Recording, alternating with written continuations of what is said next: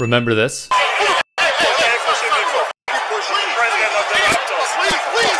When Alameda County Officer Alan Strickland instigated a fight against Raptors team president Masai Ujiri, then claimed he could not work because of a jaw injury which never occurred. You would not believe the latest episode in this story. Just a quick recap. The Toronto Raptors defeated the Golden State Warriors in the 2019 NBA Finals in Oakland. After watching the final moments in the tunnel, seeing the team he built on the brink of their first ever NBA championship in franchise history, Ujiri, the first African executive ever in the league, with credential in hand, made his way to the court. Strickland confronted Ujiri, swore at him, and two-hand shoved him out of the way. When Ujiri asked why he was doing this, Strickland shoved him again. Point guard Kyle Lowry grabbed Ujiri to go onto the court. You could see it in Masai's eyes. This was a joyous, historic moment, and it was robbed of him by a bigoted, racist officer. So Strickland sued, and Masai Ujiri countersued. Now we have the court filings, and they are, in short, absolute bonkers.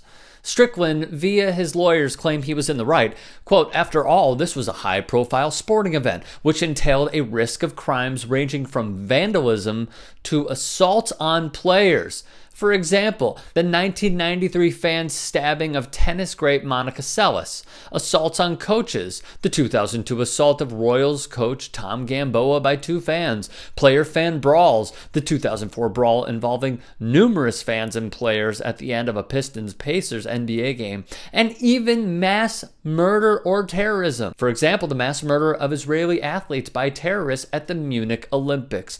In case you were wondering, will an officer ever own up to being wrong? In short, no. Absolutely not. Hell no. He just compared Masai Ujiri having a credential in hand and an executive with the Toronto Raptors organization to terrorism. That's the spectrum we're on now, and how officers see and defend themselves. But just as Mr. Ujiri had completely ignored the private security official, he completely ignored Deputy Strickland's words, his lawyers claim. Gesture, an attempt at gentle physical guidance, the document says. Let's go over physical guidance, shall we?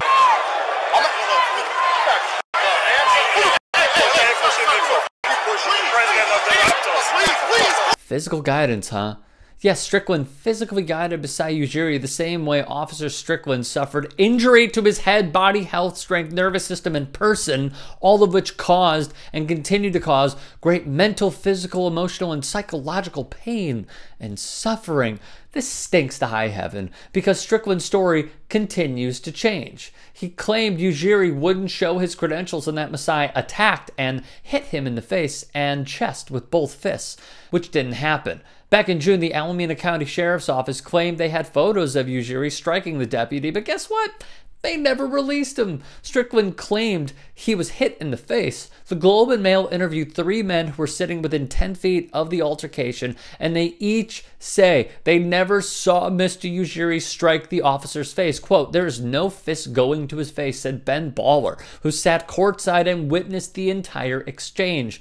This wouldn't be the first time it's been proven Strickland has falsified statements. As a matter of fact, he was charged with felony insurance fraud and making false statements on March 31st, 1994. He was charged. The fact that this man is still receiving a paycheck and matter-of-factly being paid a healthy salary of $266,649 per year is atrocious. He got caught lying multiple times, and then to cover up a lie, he lied again, and then he jumped to a ridiculous conclusion because, in short, ownership is never taught in the academy.